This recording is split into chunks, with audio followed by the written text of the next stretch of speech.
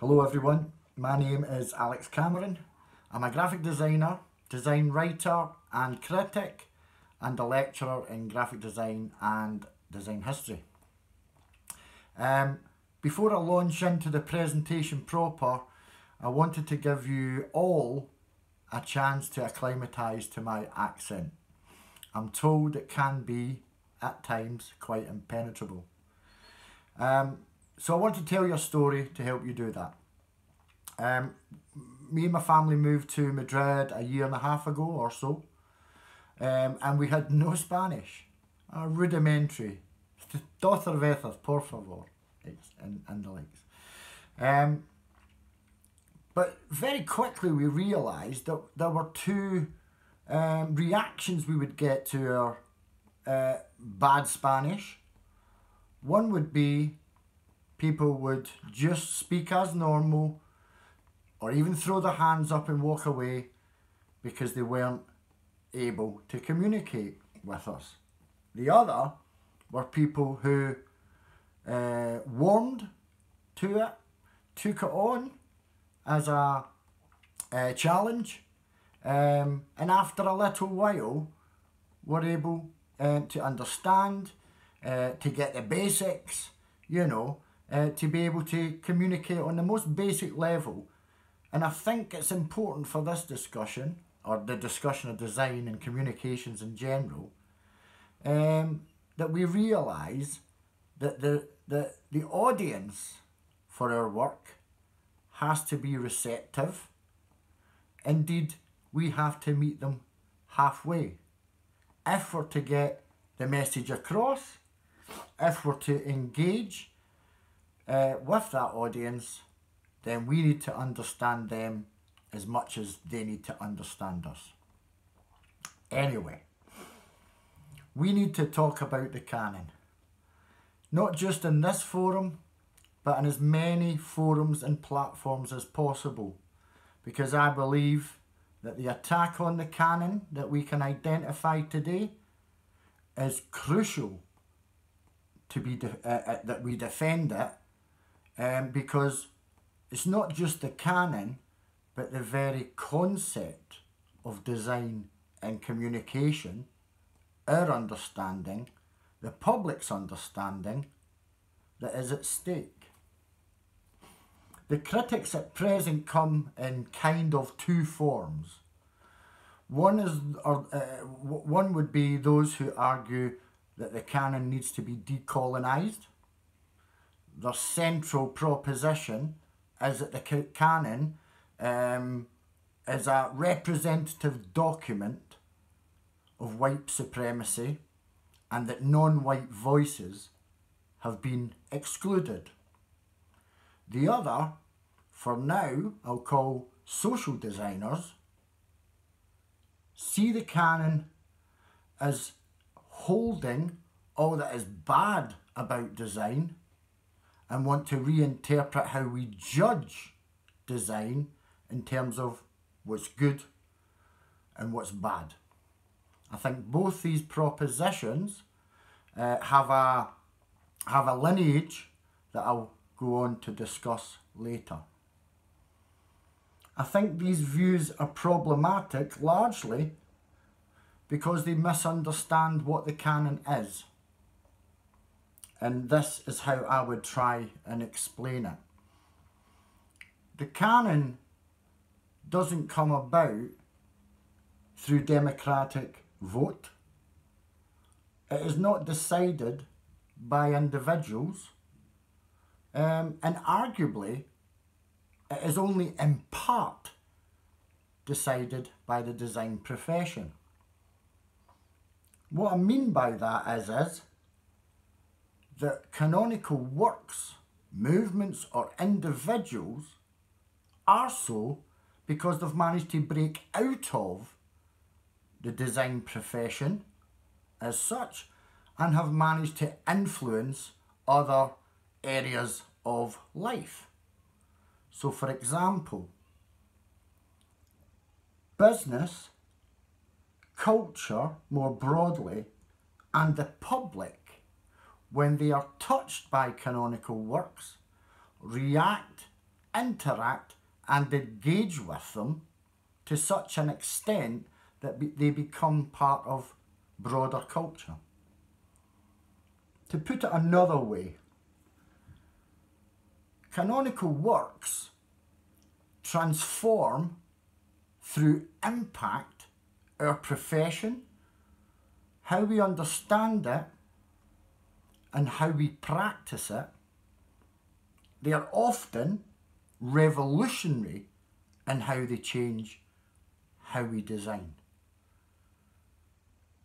So, of course it's important for the profession, but more so, it's important to recognise that business, wider culture, and the public are also transformed through canonical works.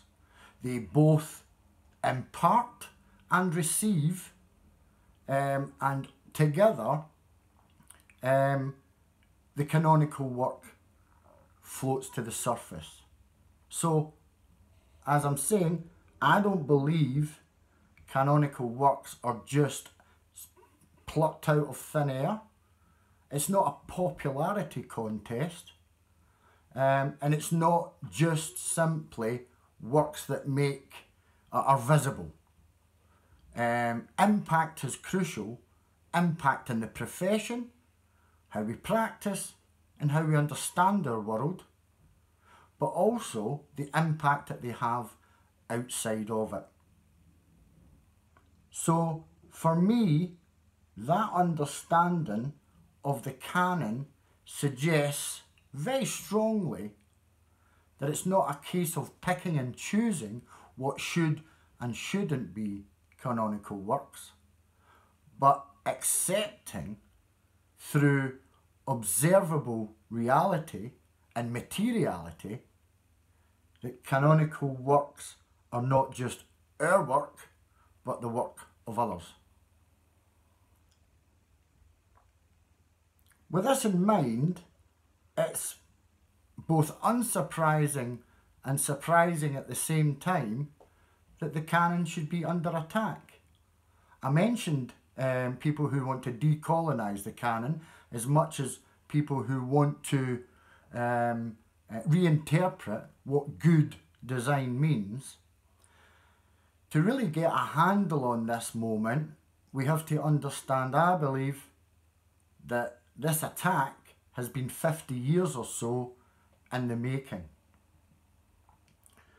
The design leadership, the design elite have for a generation been turning their backs on what I believe is fundamentally the role of design in society, and want to reconfigure it in such a way as to rob it of what is at its heart, which is a universal impulse.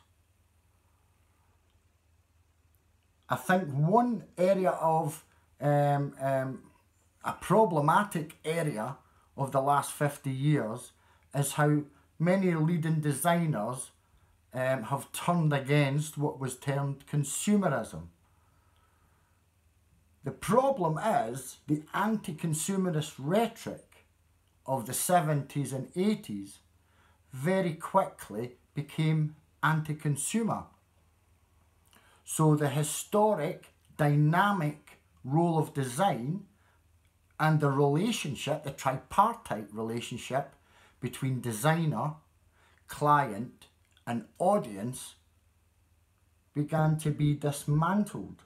That dynamic relationship was reconfigured to such an extent that today the designer, it is argued, is the arbiter of what should be and what is good and bad. The client, if they fall outside this ethical framework, is to be cast aside.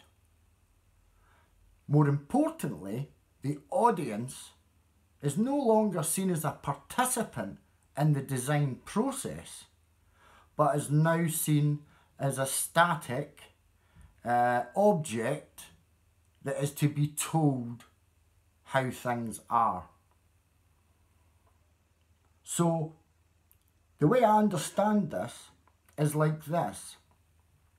Who decides whether design is good or bad? Ultimately, I think it's the public.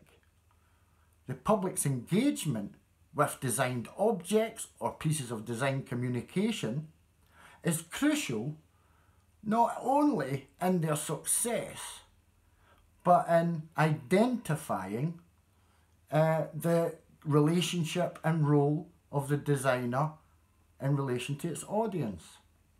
If we cut out the audience and see them as just passive observers, then all we're left to do is to tell them how to live, rather than recognising that dynamic relationship has a positive impact on how we design. So the attacks on the canon, I believe, are not of design, but come ideologically outside of it.